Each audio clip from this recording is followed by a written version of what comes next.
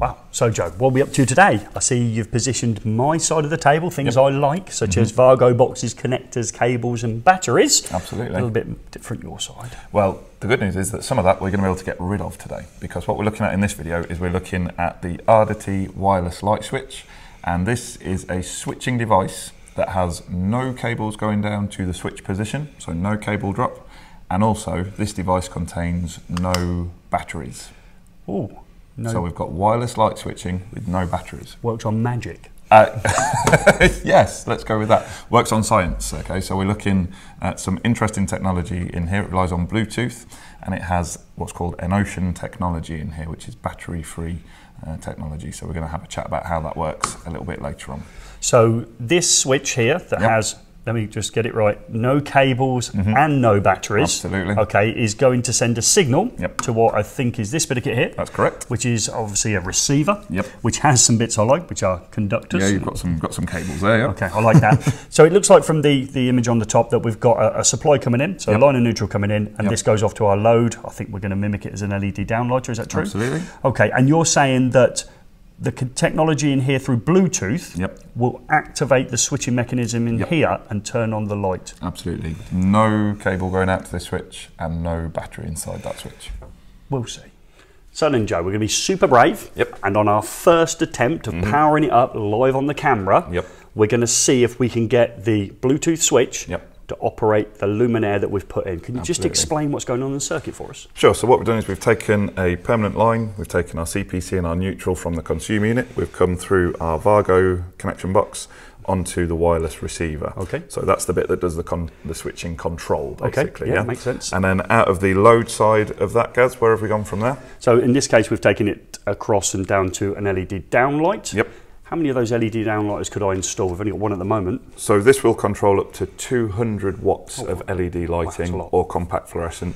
When you're looking at more traditional forms of incandescent lighting, you can go up to 2,000 watts of control there. But LED looking at 200 watts, which is, when you think about the power rating of a typical LED lamp, that's a very generous amount of switching. That's really good. So we're going to liven it up in the consumer unit, and we're going to see if the switch that has no batteries and no cables, will operate the lamp. Absolutely. Is there going to be any playing around before we do that process? Well, we are going to demonstrate a little bit later how we pair this up. However, according to the manufacturer's instructions, and we've genuinely never powered this up before, but according to the manufacturer's instructions, these should come out of the box pre-paired.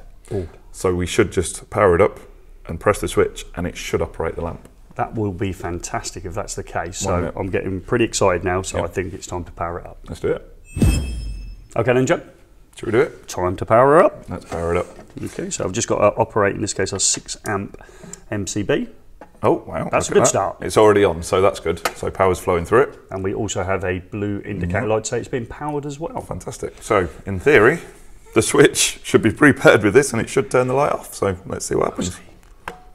No way. Look at that. And we genuinely, that's straight out of the box, isn't it? We've just installed that. We've not done any messing about with trying to get that to talk to that. It's just doing it automatically. And just to prove, there are literally no wires connected to this at all. Give it to me. Go on. There'll be some magic trick you're doing that I'm not aware of. The technological man, Look at that.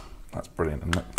Oh my word. That's really good. That is super cool. And that's how's that talking to this? Just remind me again, Joe. So this is via Bluetooth technology. And of course the advantage of that is there's no need for Wi-Fi, there's no need for hubs or anything like that. This just talks directly to that Bluetooth control of the lighting there, So we've got the on side and the off side. That's fantastic, isn't it? That is truly fantastic. And that was the first time we've done that, Joe. That's really good. Really good. So I've recovered, Joe. I had a little lay down. Got very, very calm down a little bit. Very excited.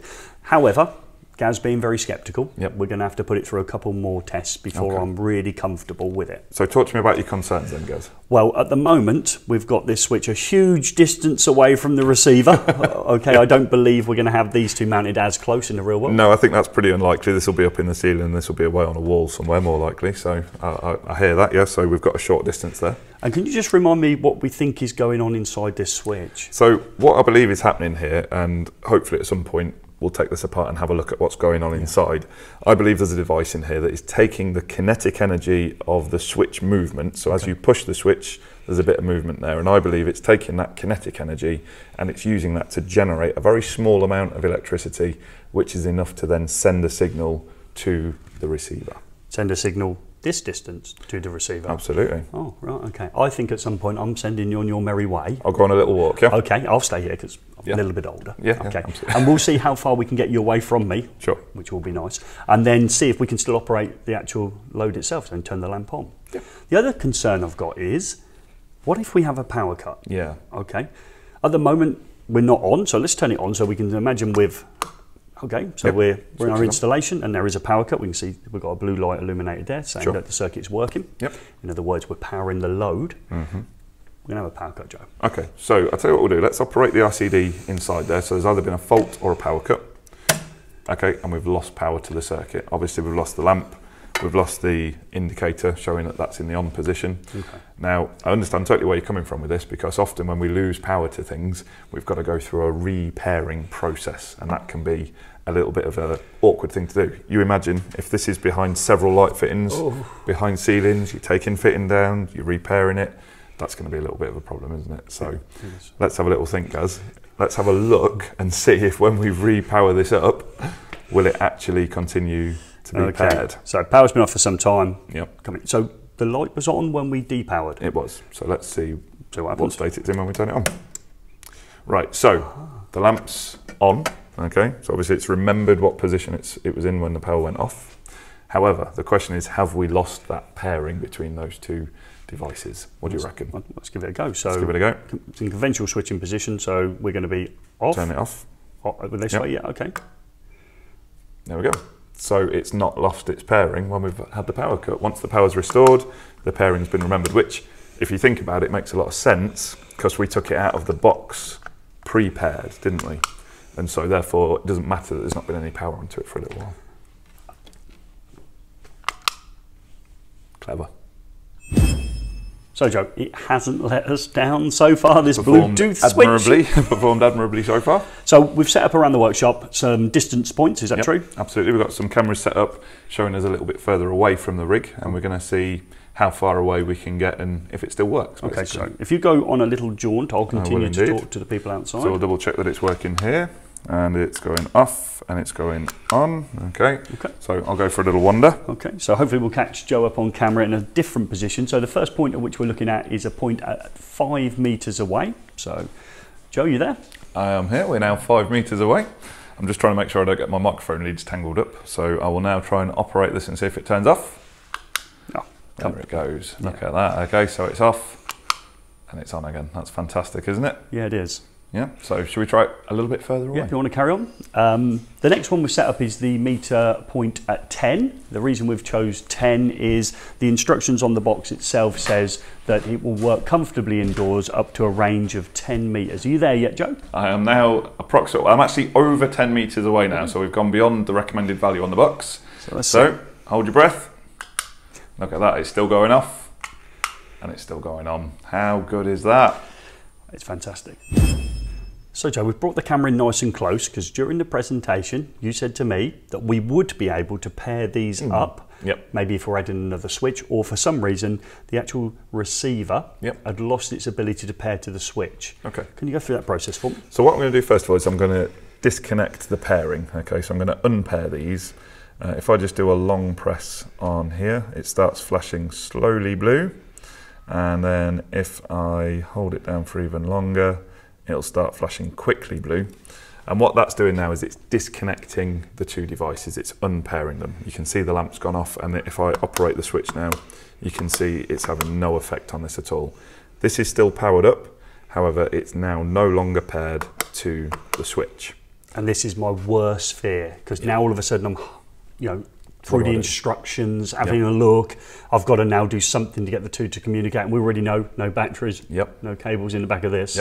So how easy is this going to be? Let me show you how easy it is, guys. So again, we go to the little pairing button on the receiver, and we hold that in, and the blue LED will start flashing slowly. If we held it in for longer, it'd start flashing quickly again, but we've got that slow flash.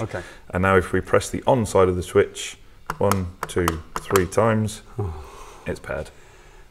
And that's it. And you can see now that that is back to operating the control of that. And the really clever thing is that if we wanted to set up two-way switching within a room, if we wanted one at each door, entry into a room or something like that, that's the same procedure we'd follow to pair up another switch. It's that simple. That is truly amazing, isn't it? Really clever. I think we've found very limited negatives about it. I would suggest maybe one of them, so to be fair to the review that we're looking at, is that maybe this would be positioned in a ceiling, and maybe during an insulation resistance test. I know we've got loads that we've got to remove, but are we going to be fully aware of this device being maybe behind a downlighter? Yep, there might be something along those lines to think of. Hopefully you're following some reasonable precautions when you're doing insulation resistance testing anyway. If you're not 100% sure you've got all your loads disconnected, it's a good idea to test it on 250 at a start anyway, and hopefully that will show that there is something still connected in. But to me, you know, that is the way the electrical industry is going. It's just something we need to be a little bit more careful about when we're doing IRT testing. Okay, thank you. Okay then, Joe, so can we say that the wireless Bluetooth switch from Ardity is a favourite of ours? We absolutely love this, don't we? I think this is a really good bit of kit. Seems really reliable, seems really functional, and the best part about it, guys, what do you reckon? Well, the best part about it is a number of things. Well, we can take it off, okay, so we can go around. So we've got that coolness at dinner parties where the switch will come away. And be on the table next to you. Absolutely. Like that. I like the fact there's no batteries in it. Yeah. I like the fact there's no cables to it. Yeah. And I like the fact it's actually Bluetooth. Why would that be? Well, because it's Bluetooth, it means we don't have any other system to rely on. We don't have to worry about the Wi-Fi dropping out. We don't have to worry about a hub not connecting, any of that stuff. It's just simple. And I think that's what makes it really, really great. And that's simple both from the technology aspect for the end user to use, but also the electrician. That wasn't very difficult either, was it, to connect up? No, really easy. So I think this is a bit of a winning bit of kit, really.